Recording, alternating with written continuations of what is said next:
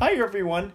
So it's been a while since I last made a new YouTube video regarding my tarantulas. So today I have some really exciting news to share you with my channel.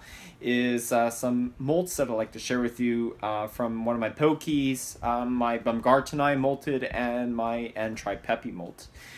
So a new feeding video will probably be aired sometime next week. Feeding video 137. Wow. Wow, wow, wee, wow.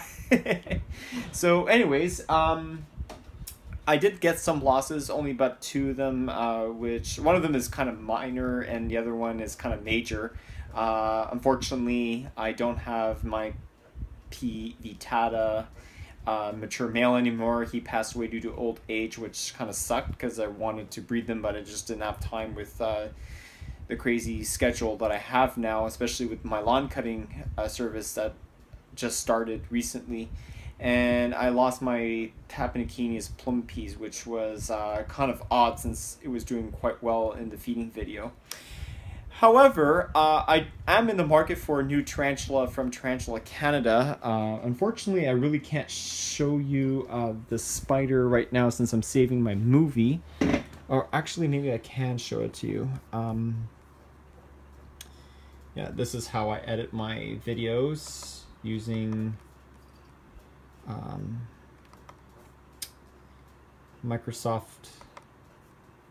Media Impressions and Microsoft. Yeah, I got a lot of stuff here.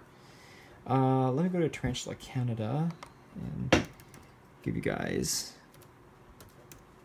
a lowdown of what I want to get. It's something really new and exciting to my collection since I haven't really got the species, and the price seems right.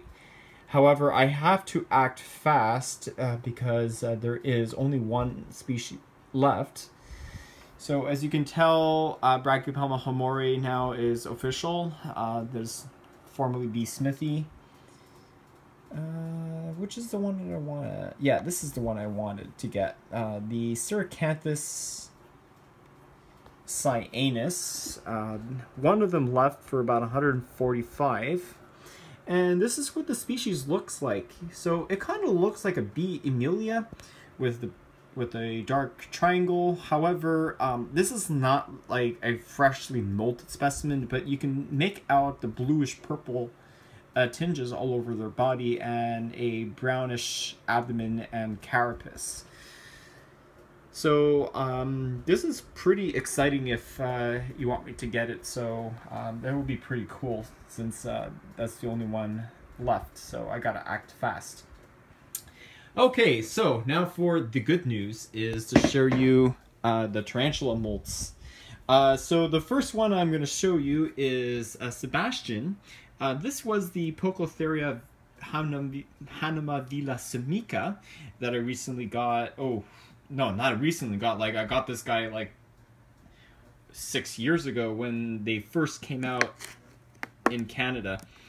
So this one here is my confirmed male. His molt is over here. So let's feast your eyes on this bad boy. Isn't he pretty? So he's roughly the same size as Tatiana. I just hope he doesn't mature quite fast because I do want to use him to breed. I'll show you the baumgarteni last because that's a real nice tarantula. Okay, so I do have to water some of the teas here. But anyways, Nhandu tripepii. This is the giant blonde bird eater. Kind of hiding underneath. Oh, there he is. Not sure if he's a male or female. Fingers crossed for a male, since I do have a confirmed female this one.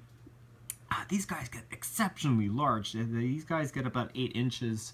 However, not for everyone in terms of color-wise. It's not the most prettiest member of the Nhandu species. In my opinion, that title goes to the Nhandu chromatus, but for large species, these guys are just as big as A. geniculata, and definitely a must-have in your collection.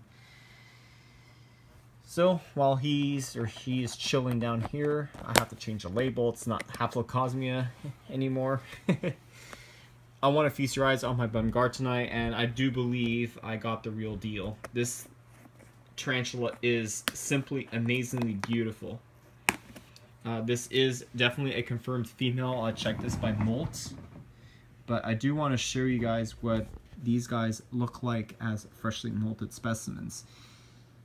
Now, you can see that it is different than Brachypelma bomi, because the Brachypelma bomi would not have this darkened carapace. And usually, when you have a dark carapace like that that's completely black, it's a pretty darn good indication that you have a Brachypelma baumgarteni. So this is the Michoana Orange Beauty, female. I would say she is a good 3 inches. Now these Brachypelmas are pretty much like regular bee bomies in terms of temperament. These guys are kind of skittish and they love to flick hairs. However, they're quite large as adults. They're going to get about the same size as Hamori and Smithy and bee bomi, around 6 inches. But these are remarkably beautiful specimens, and I've been hunting for baumgarteni for years, and one just popped up for sale. I got this girl last summer, and boy, she's a nice specimen. I love her. Alright guys, so I just wanted to show you guys these molts here from the bee bomi, bee baumgarteni, the Nhandu tripepii, and the Poecilotheria hanumavilasumica. Alright guys, so hopefully maybe this coming week I'll make a Mythbuster video. I haven't decided of which species I want to film. Probably likely going to film the Michoana since you rarely see the species, and it's pretty unique to do a Mythbuster video on that one. Alright guys, so that's it for today. Hope you enjoyed it, and thanks for watching. So, I'm going to be editing some videos right now, and let me know, guys, if you want me to get this ridiculously cool spider. I actually love it. It looks pretty interesting.